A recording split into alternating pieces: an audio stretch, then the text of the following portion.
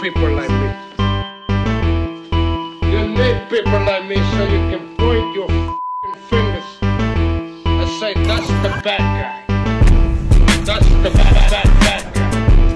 That's the bad guy. That's the bad guy. That's the bad guy.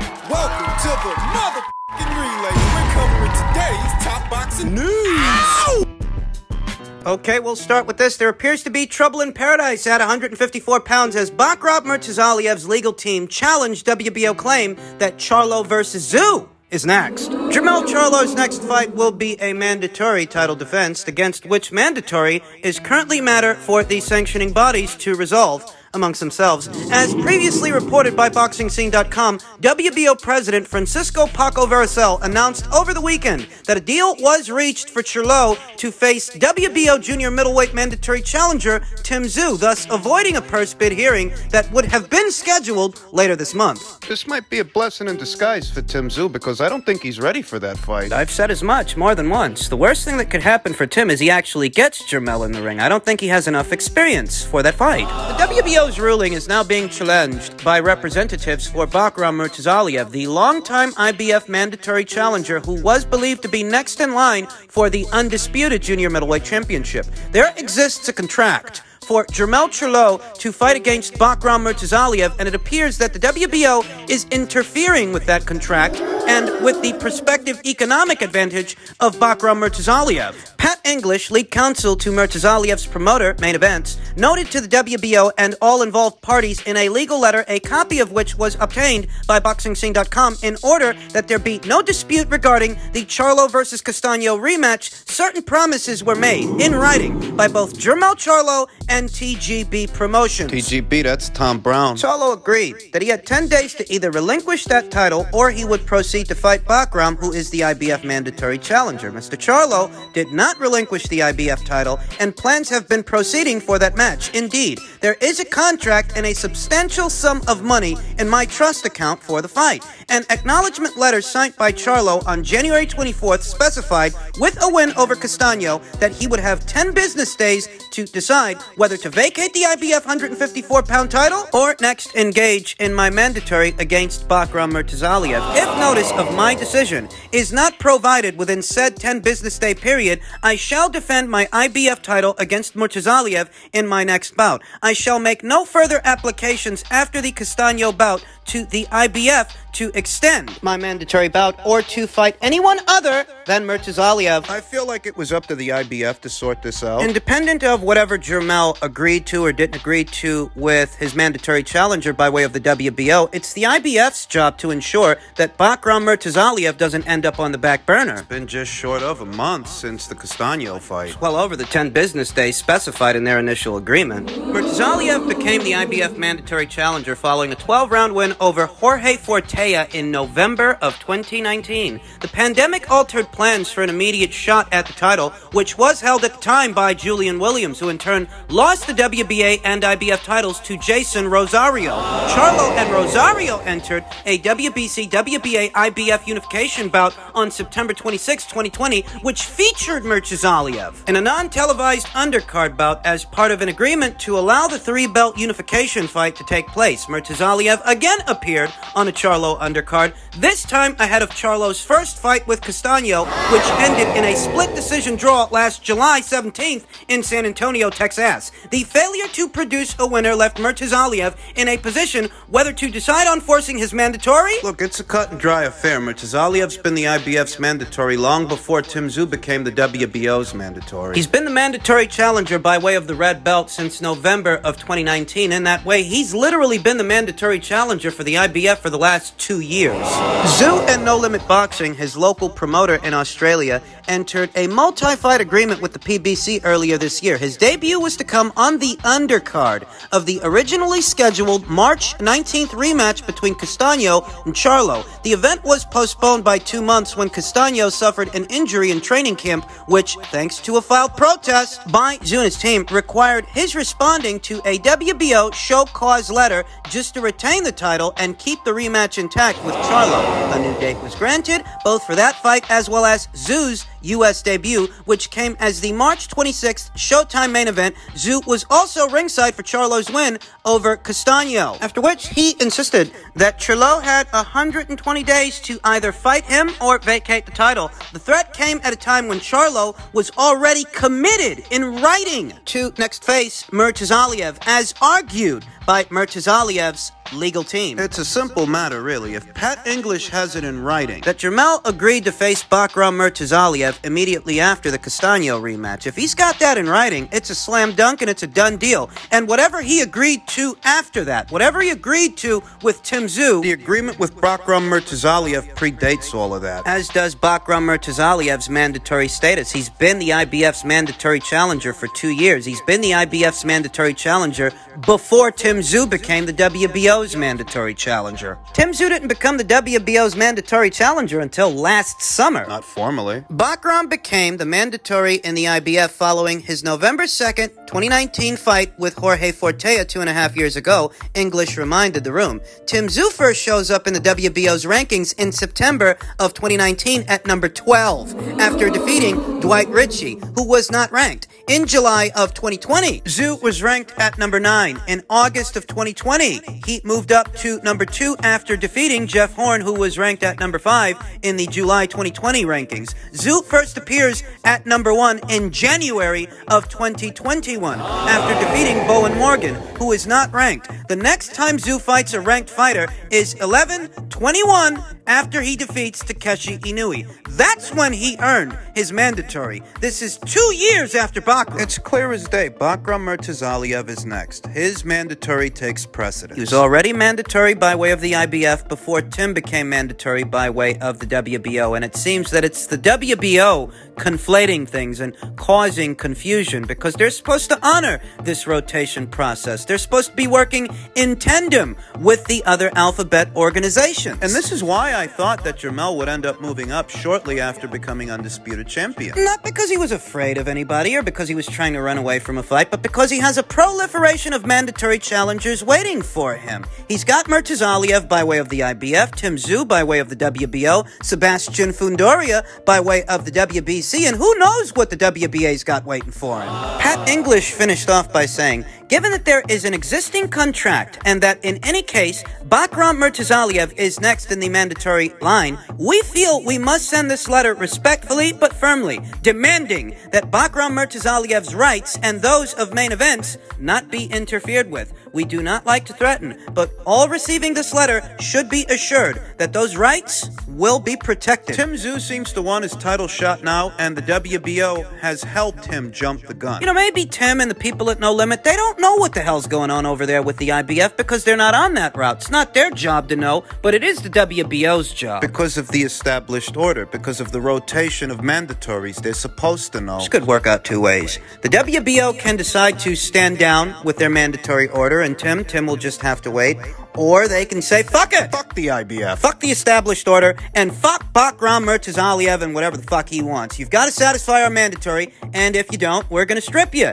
And, you know, we'll just see what they decide to do. We'll see if they decide to take a more peaceful approach, or if they decide to be hardliners and play hardball. But what's not up for debate is that Murtazaliev was already mandatory by way of the IBF before Tim was mandatory by way of the WBO. Based on that, we'll see what happens next. What happens next by way of the WBO? By way of the IBF, I don't think any more step-aside agreements can be arranged when this guy has essentially been stepping aside for He's been stepping aside for 2.5 years. I have no doubts that the title changing hands has a lot to do with that. You have to remember, he became the mandatory challenger at a time when Julian Williams had the belt. The belt changed hands from Julian Williams to Jason Rosario, and Jason Rosario to Jermell Charlo. Julian won the belt from Jarrett Hurd in May of 2019. The red belt. That same year in November, Bakram Murtazaliev became his mandatory challenger. The following month, Julian lost the belt to Jason Rosario. By all rights, it should have been Bakram Murtazaliev that Julian fought in January of 2020. Not Jason Rosario. Jason wasn't as mandatory. Bakram was, and that's who he should have fought. But he ended up fighting Jason and lost the belts to him, at which point Jason lost the belts to Jermell. Won the belts from Julian in January of 2020 and lost them to Jermell in September that same year. The following year, all the way in August, that's when Jermell ended up fighting Brian for Undisputed. 7 months into the year of 2021. 7 months! Bear in mind, that was the only fight that Jermell Charlo had that whole year. The Castano fight of 2021.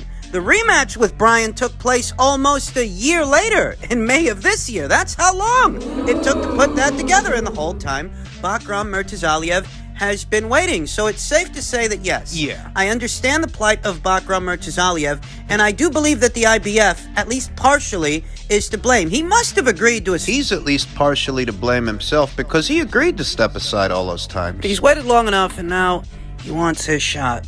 This might end with Jermell Charlo vacating at least one of those alphabet titles. Either the WBO or the IBF might end with him being stripped of one of them. I'm just surprised the IBF haven't acted sooner. If there's been no IBF mandatory satisfied for the last 2 years, and Jermell Charlo agreed to enter into negotiations with Bakram Murtazaliev 10 days after the Castano rematch. He must have, because he hasn't been stripped by the IBF. Has he been talking to both teams simultaneously? Both the Bakram Murtazaliev people and the Tszyu people? Is that why he hasn't been stripped of either title yet? Something's got to give. The way I see it, in an ideal world, it would be Bakram Murtazaliev he has to satisfy next as a mandatory, because Bakram was already the IBF's mandatory challenger long before Tszyu became the WBO's mandatory challenger. In an ideal world, that's how the cookie would crumble, though things are seldom ever ideal in the world of boxing. And we'll see what shakes out with this, because like I said, unless the WBO decides to stand down, stay their order for Jermell Charlo to satisfy Tszyu as a mandatory challenger. Unless they stand down and rescind that order, it looks like he might have to vacate at least one of those alphabet titles. In men's heavyweight news, a story that was announced a few days ago that I didn't get the chance to talk about, Hughie Fury will be facing Michael Hunter on the Sky Sports platform by way of Boxer. An interesting fight on paper, though if you're familiar with the both of these fighters, you'll know that it depends on which version of these fighters shows up. It depends on which version of Hughie Fury decides to enter the squared circle July 2nd. It depends on which version of Michael Hunter. Michael's coming off a draw with journeyman Jerry Forrest. The rematch which took place on Triller. Their initial meeting, approximately 8 years ago in 2014, Michael Hunter won a decision over Jerry Forrest, only so that 8 years later, he would languish with him, an indicator that Michael Hunter, since joining the Triller platform, he has regressed. He wanted to cruise on Easy Street when he went over there. He had the opportunity to fight Filip Hrgovic in what was an IBF final eliminator for a mandatory position, and he chose to go another route, chose to cross over to the Triller side of things. Knocked off 1 or 2 steps. Made some easy money, and he found himself so confronted with his old buddy Jerry Forrest in December of last year and stunk out the place. Didn't look himself. That's the same Jerry Forrest that Kubrat Pulev beat easy not that long ago. You're going life or death with a guy that an aging Kubrat Pulev who's in his 40s handled easy. So what does that say? Yeah, I think that's an indicator that Michael Hunter has regressed and he needs to get it together ahead of this fight. According to Michael Hunter, he's got a multi-fight deal, multi-fight situation with the people over there at Sky and Boxer who seem to be fattening up their stable of fighters. Particular to this conversation, their stable of heavyweights. They've got Hughie Fury. Apparently, they've got Michael Hunter for at least 3 fights. We know that this past weekend it was announced. Former WBO heavyweight champion Joseph Parker. He just entered a long-term deal with them. That's where he's going to be boxing from here on out. And I see the strategy. In the absence of Matchroom, who they are no longer doing business with, Sky wants to populate their stable of fighters with some familiar faces that their audience, their viewers at Sky, have seen before. They are familiar with Hughie Fury. They are familiar with Joseph Parker. To some extent, they might even be familiar with Michael Hunter. Yeah, they need to beef up their stable, especially now now that Anthony Joshua's gone all in with DAZN. The fight between Hughie Fury and Michael Hunter is set to go down in approximately 3 weeks' time. And on paper, it's a good little fight, interesting little fight, though if you're familiar with the fighters and how they've been looking respectively and their tendencies, you know that it's a fight that can either be a good, solid fight, or it's a fight that could turn out to be a stinker if the Hughie Fury that fought Joseph Parker shows up, or if the Michael Hunter that fought Jerry Forrest shows up. We'll see how it plays out. As far as Joseph Parker's surprise move, his migration from Matchroom over to Sky and Boxer, well, I will say it took me by surprise, though it's confirmation of something I already felt, something I was already thinking. What could Frank Warren and BT Sport have offered Joseph Parker to take on Joe Joyce that Matchroom didn't offer him to take on Filip Hrgovic? It just didn't make sense. The risks associated with the both of those fights were just about the same. Those were both very risky fights. I found it hard to believe that Frank Warren could have offered Joseph Parker more money to take on Joe Joyce than what he was offered to take on Filip Hrgovic. Just didn't make sense. This does. If you want any indication of what Joseph Parker really thought about the money on the table for a Joe Joyce fight, his move to Sky Sports says it all. If the money were that good, he would have followed through. He would have went ahead with that fight, but he didn't. He decided to jump into bed with Sky Sports and Boxer in what's reported to be a long-term deal. He killed the fight. It's dead, at least for now. With Joe Joyce boxing under the Queensberry Promotions platform by way of BT Sport, and Joseph Parker boxing under the Boxer banner by way of Sky Sports, there are political boundary lines there that will prevent those two boys from fighting. Is this a duck? It very much looks like one. This is a byproduct of a market over there in the United Kingdom that has become more competitive since Matchroom parted ways with Sky. Sky's not bowing out of boxing. They're determined to carve out a lane of their own, even without Eddie Hearn and Matchroom there to produce content. They're beefing up their stable of fighters, and they've brought Joseph Parker into the fray. For better or worse, and I can only deduce that with Hughie Fury and Michael Hunter locking horns